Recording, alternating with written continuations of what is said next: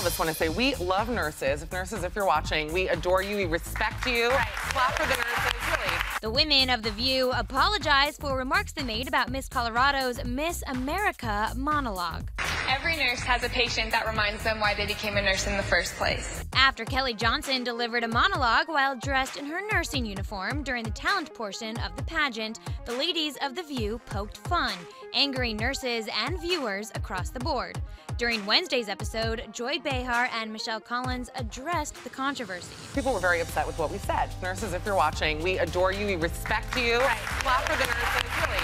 You guys are wonderful. You're the most compassionate people, and I think, you know, I think we just have to have a moment about that. I was not talking about her as a nurse. We were talking about the talent competition, and it got misconstrued. I was looking at a Miss America tape, and there's a woman wearing like an outfit with a stethoscope, and I'm thinking, is she in the costume? I didn't know she was a nurse. Yeah.